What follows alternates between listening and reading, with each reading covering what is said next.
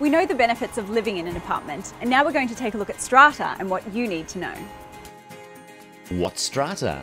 Strata helps handle the legal ownership of a building that has more than one owner. Units, townhouses and villas all have multiple owners on one plot of land, and the Strata helps look after them all. Understanding Strata. With Strata, you'll need to contribute money to 3 types of levies. The administration fund levy helps cover the day-to-day maintenance of the property.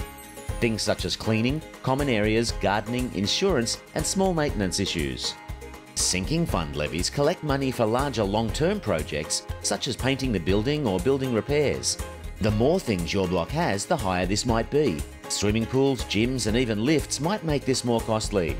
Finally, special levies are sometimes needed to pay for sudden unexpected costs for large amounts of work, such as updating parts of the building to comply with new legal requirements.